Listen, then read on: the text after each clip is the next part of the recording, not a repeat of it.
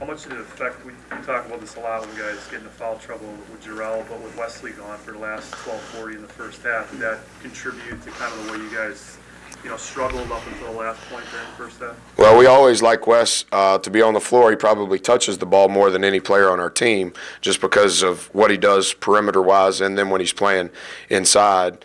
I don't know that we were very fluid offensively. I think we had 7 turnovers in the first half, and I told our guys at halftime, all those 7 turnovers were me. It wasn't those guys. They haven't touched the ball. So I'll handle that. But like I told our guys, we haven't practiced anything offensively since Villanova, and we shot 52% from the field, and we shot 74% from the free throw line. We out-rebounded our opponent by 1, and we made more free throws than our opponent attempted. And I think we had 34 points in the paint. I don't know how many paint touches we had, but our goal is to have 42 paint touches per game at 57%. So if we scored 34 points in the paint, we definitely met our goal from a paint touch perspective. And that's further evidence that our problems, our issues will never be offensive. They'll always be defensive. And so not having Wes in, though, to answer your question specifically, definitely changes the fluidity of our team offensively. Obviously, you're coming off the win here a couple minutes ago, but the way you guys played defensively, will you allow these guys to get back and work on some offensive stuff in practice leading up to Seton Hall? Or I'll have to pray about it. Okay. I'm not sure.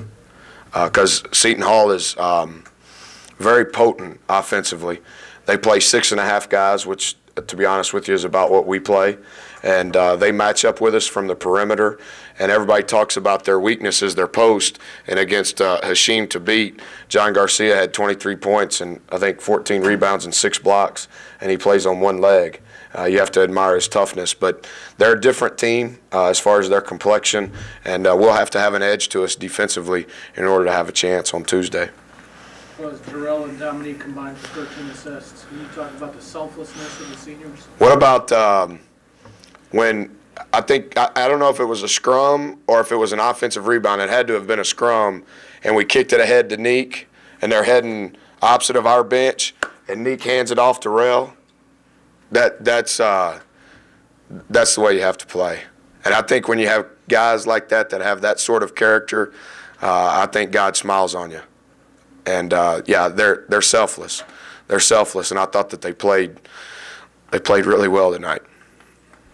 Senator Buzz? Coach, you earlier talked about starting 5 plus Jimmy, and also talked about how when West got in foul trouble that hurt you.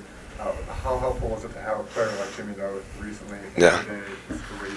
The best thing about Jimmy is he knows exactly what he can do, and rarely do you ever see him get out of it.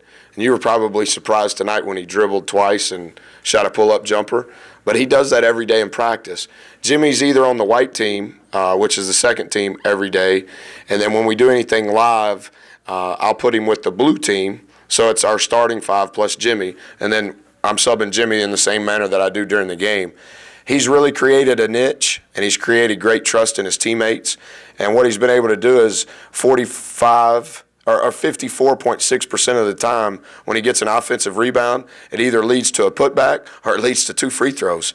And he shoots the ball well from the free throw line. What's happened, though, is we really need him from a rebounding perspective now. Because per minute played, he's our leading rebounder, him and Czar, and both of them are about the same height. I actually think Jimmy may be a half-inch bigger, but he has a distinct role and a distinct niche on our team that as games continue to progress and practices continue to progress, he continues to get better at it. Going into the season, would you have that? Probably not. You know, I signed Jimmy. I was hired on April the 8th. The signing period started on April the 15th.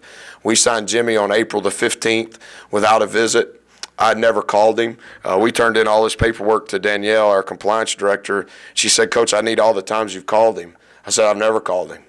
I like guys like that, guys that jump in with both feet and have trust the way that he does. And Jimmy comes from a lot of things that he's had to overcome that nobody even on our team understands. And I'm really thankful for how he's playing because from a confidence standpoint, not only as a player but as a person, it's been really good for the future of his life. Better for Buzz? Did you have something, CJ?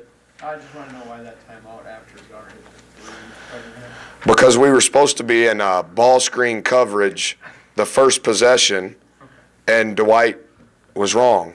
And we had spent 65% of halftime talking about what ball screen coverage we're going to be in, and the first possession he didn't run it. And I don't like burning timeouts like that, but we got to get better at defending ball screens.